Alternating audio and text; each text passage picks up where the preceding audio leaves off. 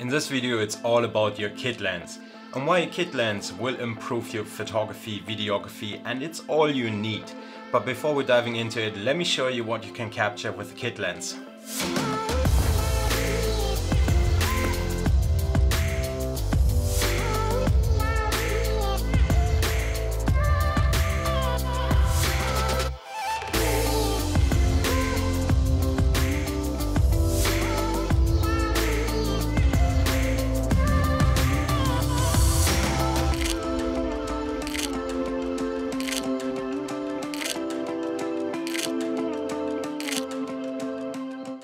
Yo guys, welcome back to the channel.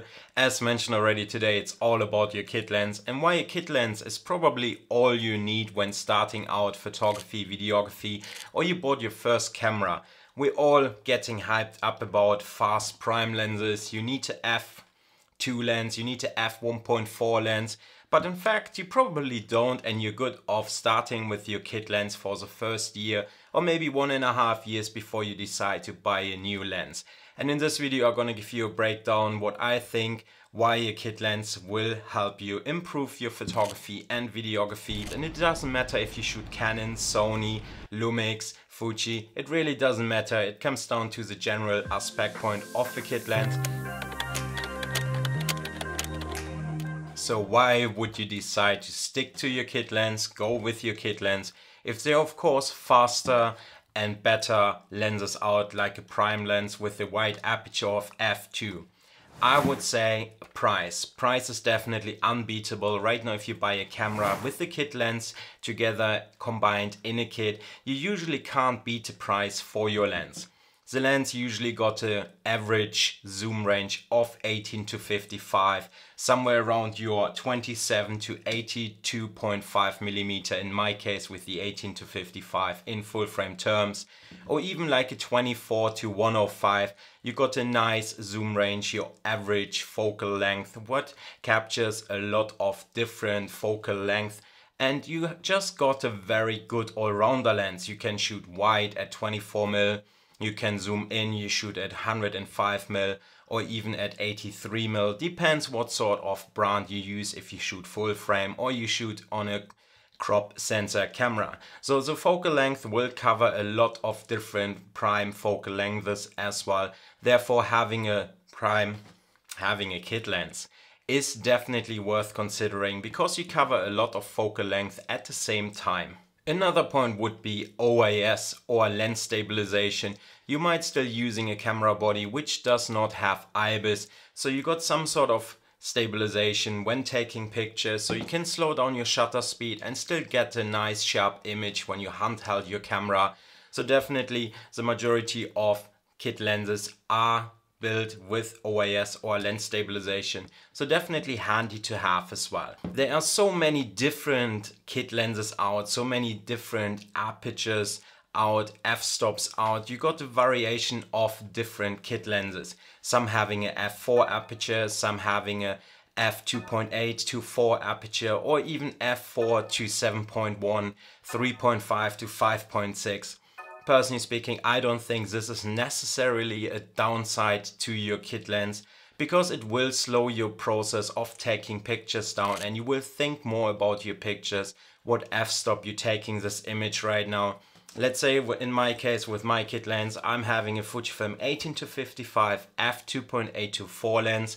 So if I zoom out to 55mm, I'm shooting at a f4 aperture and I just need to rethink my whole image.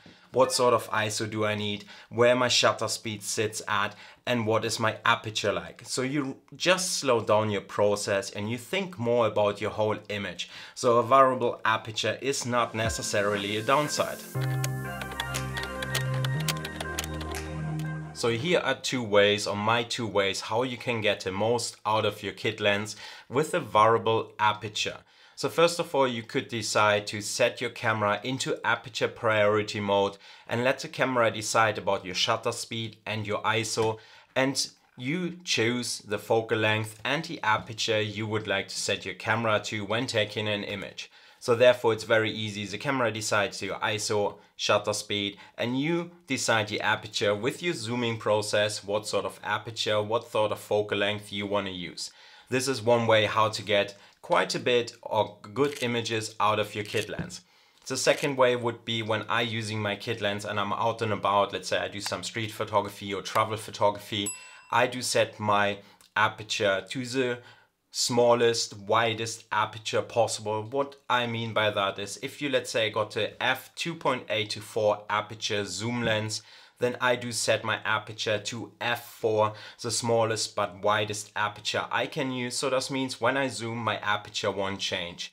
Let's say you got an aperture zoom lens of f4 to 7.1, then I would set my aperture to 7.1 and my aperture won't change when I zoom. I can set my ISO, I can set my shutter speed, and my aperture is set, and I can go out, take my images, and don't need to worry about my aperture will change in a process when taking images. Of course, you could also say you bump up your ISO a bit by 400, 600 ISO instead of 200 ISO to compensate for the factor of like when you zoom that your aperture will change. So you would set your ISO automatically a bit higher to compensate for the change of aperture. And then you set your shutter speed, you take your image and you're good to go. And if you're worried about that you don't get enough background blur with the aperture of f4 or 7.1 f8, just check my background right now out. I'm filming on the aperture of f4 and I still get enough separation background blur to make me stand out in a footage film right now. But also just go as close as your lens lets you focus on your subject. And you will see even with the aperture of f4 7.1, you will still get a nice background blur. Maybe not as much as with the aperture of f2, but it still gives you enough background separation, enough background blur to make your image pop. And if you think about a lot of images which get shot in a studio, separation will be created by light, and you shoot automatically already a higher f-stop of f8, f12 maybe, to make your subject as crisp and clean as possible. And you want to get more contrast into your image with a higher f-stop as well. So with that said, guys, today I hope those little insight how to get more out of a kit lens been helpful. Let me know if you still shoot on a kit lens, what's your experience with the kit lens. And with that said, my friend, like, comment, subscribe. I'm gonna see you in another video very soon. Until then,